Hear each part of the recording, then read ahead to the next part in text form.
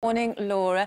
Blustery overnight, and some parts of the country really got a battering from Storm Brendan, didn't they? Flights diverted, 80-mile-an-hour winds. How's it looking? So much disruption, but it's worth pointing out the winds today actually will be stronger than they were yesterday for parts of England and Wales. But the storm that is moving through, peak winds at lower levels to 87 miles an hour through the Western Isles yesterday, where all the schools were closed. And the outlook is for the jet stream to continue to drive weather systems across our shore. A very wet day today and a wet and windy one tomorrow, but it will be calmer as we head through to the weekend. But this is how it looks first thing this morning.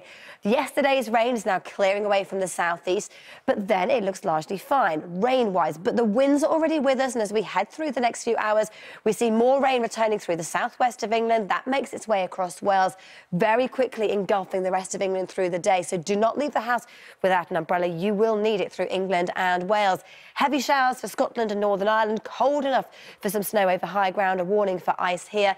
And the winds today will be peaking through England and Wales at 50 to 60 miles an hour, potentially 70 around these coasts. So we're likely to see disruption as we head into this evening's rush hour, Charlotte. Well, good morning to you. It is time to take a look at the weather. And yesterday, of course, the impacts of Storm Brendan up and down the country were very, very disruptive, particularly through some coastal areas, huge waves. But let's take a look at the weather for the next 7 days to give you an idea of the actual trend for where you live. Now, here, your weekend is always in view. It's worth planning ahead. This here is our average line, and temperature-wise, our temperatures just above average for Scotland and Northern England through the day. But let's bring on our rainfall. I think that's the big thing as we head through the next few days. We start the week wet. Tuesday, a little drop tomorrow for some showers, but more rain for Thursday before it turns drier as we head into the weekend. But for England and for Wales, we've got some heckling from the front line there. For England and for Wales, more heavy rain. Warnings today for heavy rain through Tuesday, Wednesday.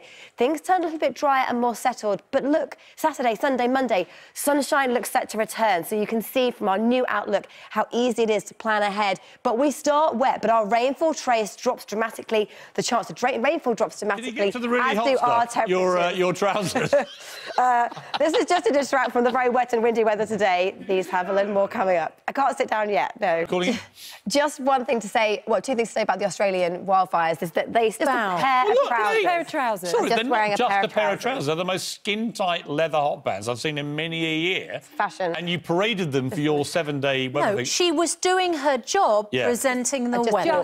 When over. a female presenter wears hot pants like that, they expect... Hot pants are short. These are long. These are trousers. What do you call them? Trousers. Leather They're trousers. not trousers. Come on, what are they? They call They're something else. trousers. Eh? Trousers. Do you peel them on, or what happens? Put them on like a normal pair of trousers. Leather They're trousers just trousers. to do the weather. They're You're not going to get leather. people going, wow. They are not Think they're leather. leather. They are sustainable trousers. Oh, of course they are. Well, they're certainly Thank you, sustaining Debbie you, Justice. Laura, and they're so... Welcome back to Good Morning Britain. Yesterday, the UK was battered by Storm Brendan. Peak winds at lower levels were 87 miles an hour. Huge waves around the coast. Schools were closed, major travel disruption. The storm was named by the Irish Met Service. It is worth pointing out that the jet stream still with us, still powerful weather fronts marching through our country today and tomorrow, settling down into next week. Welcome back to Good Morning Britain. Yesterday, the UK was battered by Storm Brendan.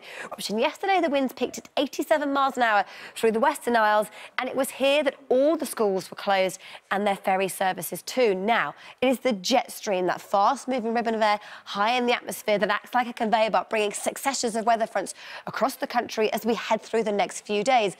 But we could take a bit of a breather by the end of the week as high pressure builds in and things look set to settle down. But for the next few days, it remains wet and it remains windy. So this is the scene right now. Rain overnight has cleared away from the southeast corner of England, but hot on its heels, we see our next spell of rain moving in from the southwest. Storm Brendan is now cleared away, clearing away from the far north of Scotland.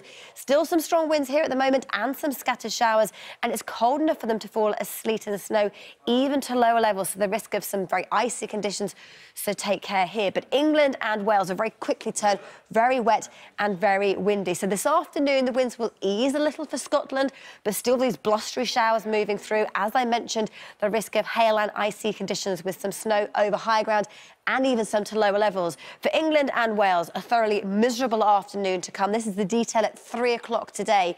We have heavy rain, lots of spray on the roads and the strong winds to contend with. 40 or 50 mile an hour gusts inland, 60 to 70 through the southern and western coast. And that means some very tricky driving conditions and these big waves around the coast. Through this evening and overnight, the rain will clear away. And as it does so, the winds will ease off. Wednesday is looking much better.